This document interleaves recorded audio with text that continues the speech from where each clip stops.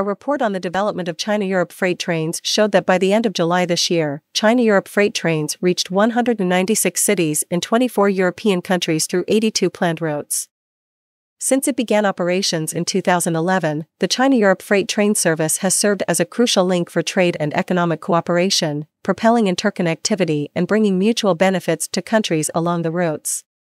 By the end of July this year, the total number of China-Europe freight train trips has topped 57,000, transporting about 5.3 million 20-foot equivalent units.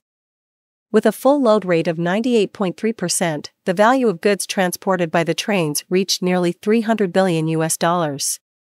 In the first half of this year, China's imports and exports with these 24 countries reached 3.45 trillion yuan, about $510 billion, up 7.3% year-on-year.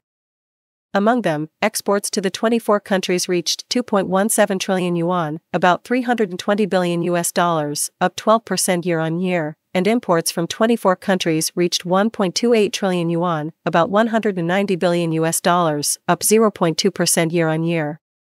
China State Railway Group said on Thursday that it will further improve the capacity of ports and channels to improve the transportation capacity of the freight trains.